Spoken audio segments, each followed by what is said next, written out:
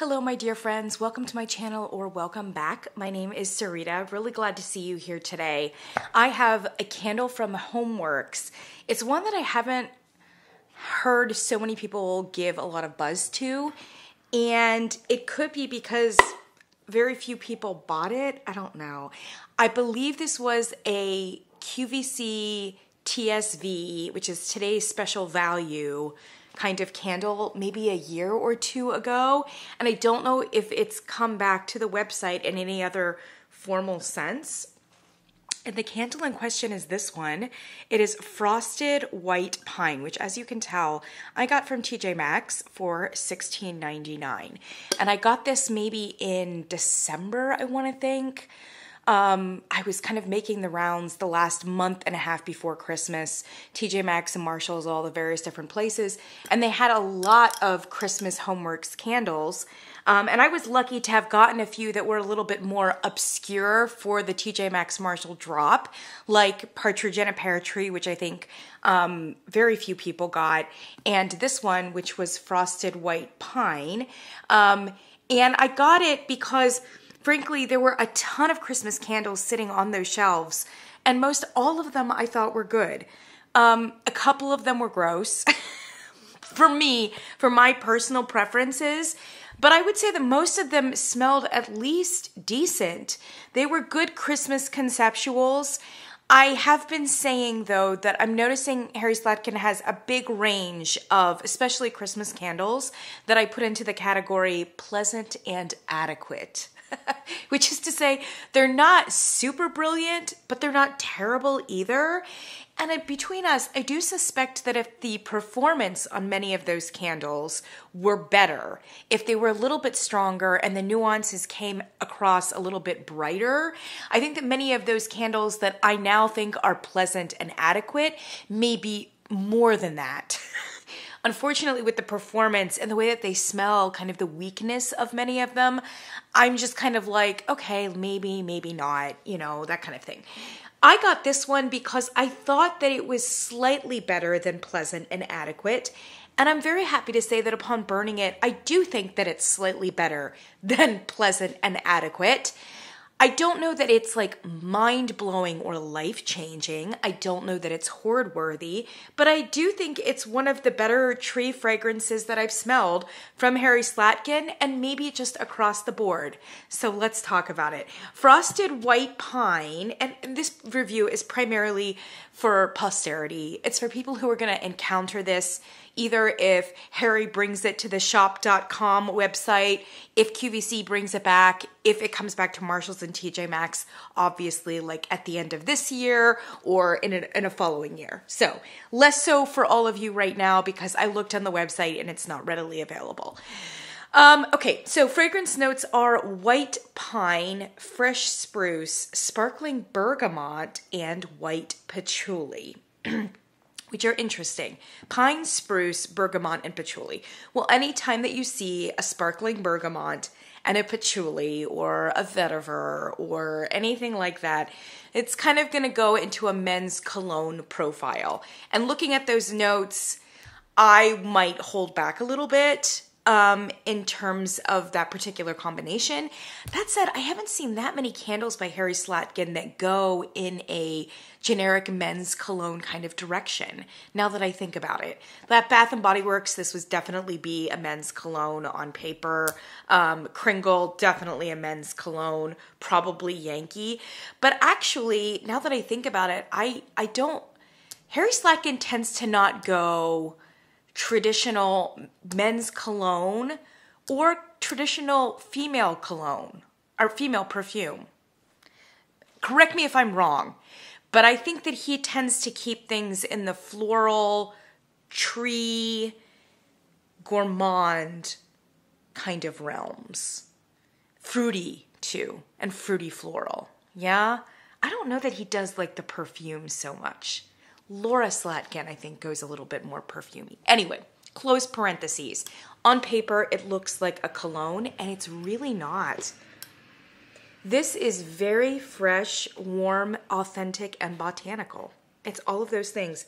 Yes, it's a very strong tree fragrance. And if I were just smelling it, whew, I would say that it does smell like spruce and pine. Is that what this? Yeah, spruce and pine. That's what it smells like. Spruce has a very like traditional, deep kind of coniferous, like Christmas tree kind of smell to it. Pine for me smells a bit brassier. Yeah. So this, and that's what I mean by this candle going a little bit more warm. There is a spruce note, and then there's the pine, which opens it up kind of in a much more warm direction. And then the bergamot here, I think rather than it being like a dried bergamot oil that would go toward like the perfume and cologne dimension, I actually think this smells fairly juicy. Now, don't get me wrong, it's not a fruity candle per se. But the bergamot here is not, It's not like a cosmetic bergamot, you know, or a personal fragrance bergamot. It's like, yeah, it's a fresh bergamot or pomelo or something like that. I mean, you sense the citrus, and the citrus is a warm, juicy kind of citrus. I would say not even a lot of like rind. I mean, it's just true like the flesh of a citrus, of a beautiful like warm orange like citrus. And rather than it taking over the fragrance, and I've noticed this for certain fragrances of Harry's, that the bergamot note that he uses is so fresh that it kind of lights these coniferous trees from within a little bit. And I've mentioned this before, kind of like when you have a lit Christmas tree and you bury the lights like deep into the tree so that you can't actually see the light bulbs, but they kind of like light up the tree and are a presence within the tree without it like looking so obvious. That's kind of what the bergamot is doing to these two different trees. It's not taking the stage and being like, hey, I'm a balsam and an orange candle, you know? I mean, it's just saying like, it's a balsam and a pine that's also fresh and vibrant and green and botanical and kind of like warm and glowing. And I think it's that pine with the connection of like the fresh, juicy citrus that, like I said, is opening it up in a very like fresh, almost fruity kind of way. Yeah? Patchouli. Here's where I'm not sure. There may be, and this is what is so interesting, there may be like a high refined perfumey patchouli in this. So for instance, Fraser Fir, which is a big seller for Times and is also, Kringle has a dupe of it, which is the Christmas fragrance. Both of those actually have a great deal of like musk underneath the tree. And as with the orange note, those musks are where they shouldn't be obvious. They're supporting cast and they're lending like a depth and a richness to the tree, and the way that the bergamot here is kind of like brightening it, then the perfume note is kind of like deepening it and richening it. Yeah. What I think is impressive about this is that Harry has added bergamot and patchouli, and they could very easily go men's cologne and kind of overwhelm the coniferous and take it into a generic place. And the bergamot and the patchouli are like separated out and they're not firing on the same level or the same range. So the bergamot, like I said, is not, if it was like a personal fragrance oil kind of vibe, then it would be firing on the same range as the patchouli, and they would both be kind of firing as like a personal, especially men's fragrance kind of formula. But because the bergamot is fresh, and it's really kind of almost botanically in the same category as the coniferous tree, rather than the perfume, personal fragrance part of it, because they're separated and they're firing in different places, it divides, it dilutes, it cuts that like possible personal fragrance like threat basically to the candle, and I think allows both of them to enhance the trees without like taking it into a different personal fragrance place. That was a lot of words, and I don't know if that makes sense. What was really interesting about this, actually I've got this because I'm going to do a review on these two little LAFCO candles that I had actually from last year. They were Christmas candles. This one here is Woodland Spruce, and I was burning this in the guest bathroom, I mean, not at the same time as this candle, but like within the same week. And there was a day where I burned this one so long that it was starting to really like pick up in terms of strength and throw. I was even noticing it outside of the bathroom, which was really impressive for this kind of a LAFCO candle. And as I was smelling it, my first thought was like, where's the tree coming from? And the second thought was, I thought I burned out my Homeworx candle. So I had been burning this that morning and I burned it out or blew it out. And then when I was starting to smell this one, I'm like, wait, did I leave the Homeworx candle burning? So actually this one smelled a great deal like this one did.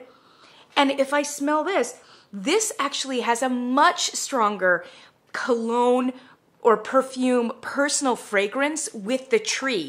And the notes on this one are birch bark, spruce, Palo Santo, but then when I looked online, it has like bergamot in it too. So this one actually smells much more like you would expect this one to smell with the bergamot and the patchouli.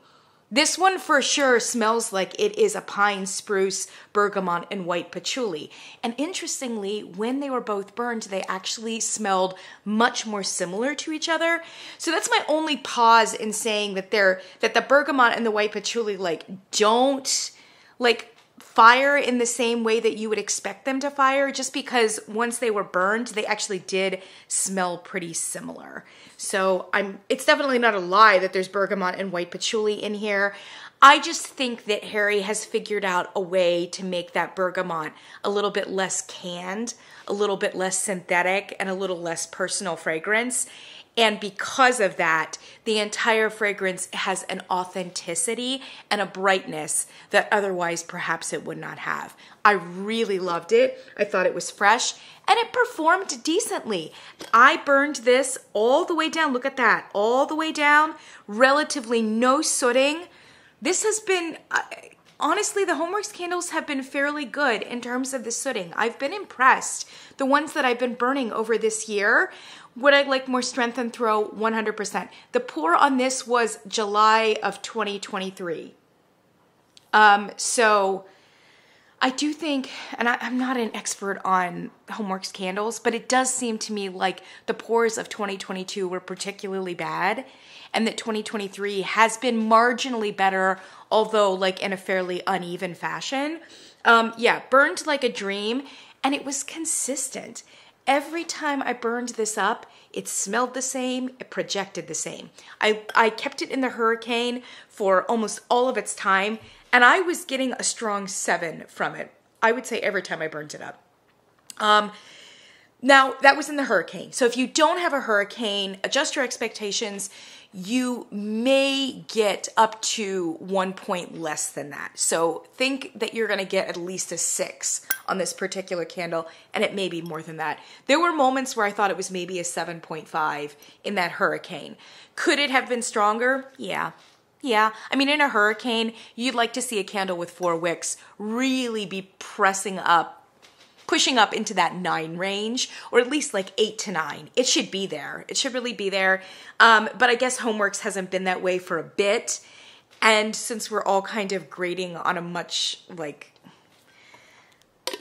reduced continuum for the expectations here for Homeworx, I think that 7 is actually quite decent, and a lot of people would be very happy with that. A lot of it was the scent profile. I mean, it was a great pine and spruce, and it was bright, and because of the bergamot opening itself up into the high range. And so when you have a high range citrus and a high range like pine and spruce, you have at least all the elements of a fragrance that should project pretty well, all things considered. And this one did. It was quite decent. Would I repurchase this one? Yeah, I would. I would.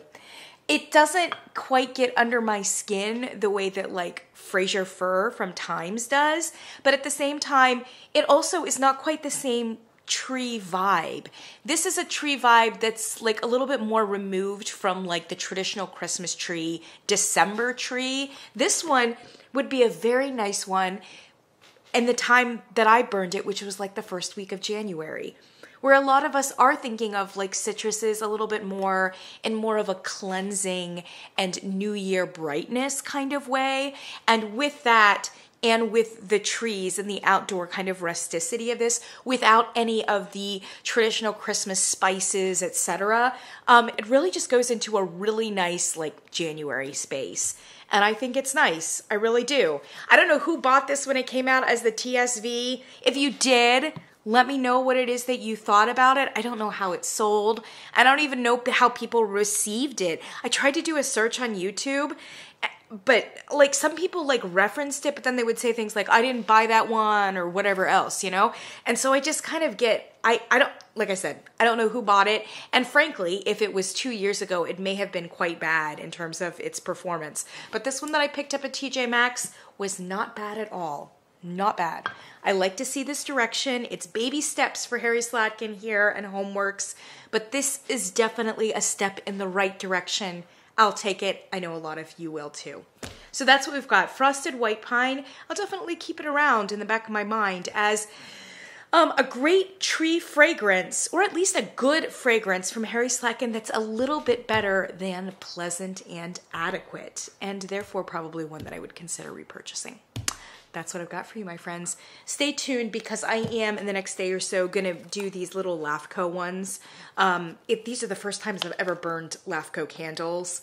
I don't know that I was terribly impressed, but I wasn't completely unimpressed either. So we'll talk about them before I discard. I'll see you guys in the next one.